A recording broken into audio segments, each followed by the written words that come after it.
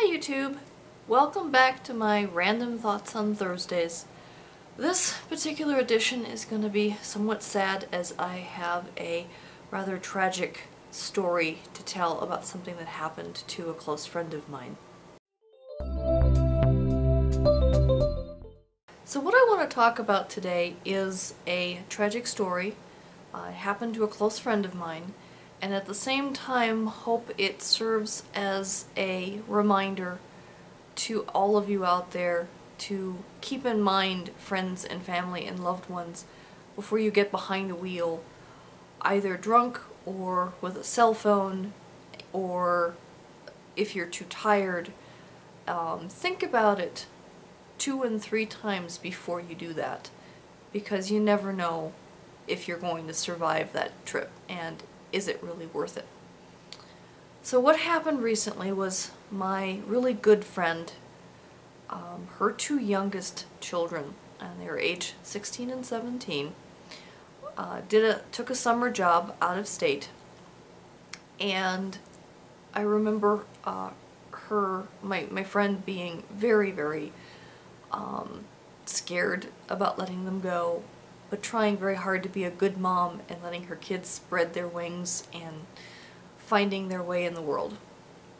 And last week, the worst possible thing could happen. The kids were driving. I'm not going to say too many details, but they were killed in a tragic accident. There's no fault or blame to be had by anyone. There's a lot of details that have not been released, but needless to say, it was basically just a tragic accident, probably brought on by sleep deprivation more than anything else. That's the best guess at the moment. And you can't really lay blame for that on anybody. However, it ripped 2 children out of the lives of their family, who are now devastated at the loss. And my heart is still breaking for my friend. She's such a good, generous lady, and I love her so much.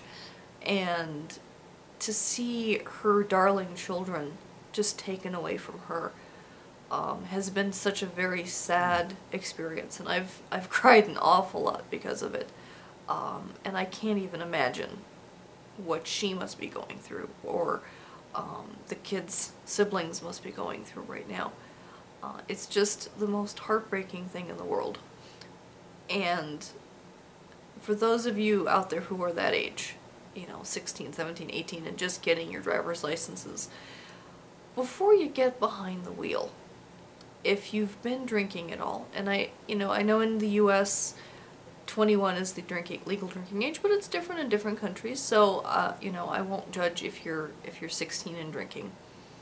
But if you've been drinking, if you have a cell phone, if you're really tired, please think 2 and 3 times before you get behind the wheel, and think about how important it might be that you're taking this trip in that state of mind, because not only could you potentially lose your own life, or maybe take the life of someone else, think about the families, your family, especially if you go away. How would your parents feel? How would your siblings, your friends, your pets feel if you were no longer around anymore? Just take it from me. I mean, I didn't even know these kids, but I know their mom, and like I said, it breaks my heart that they're gone, because they were good kids. They were good students. They were good community members. The daughter was doing advocacy for special needs kids.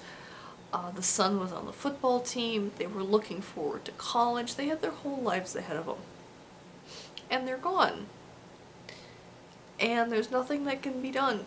They can't be brought back. I was trying not to cry.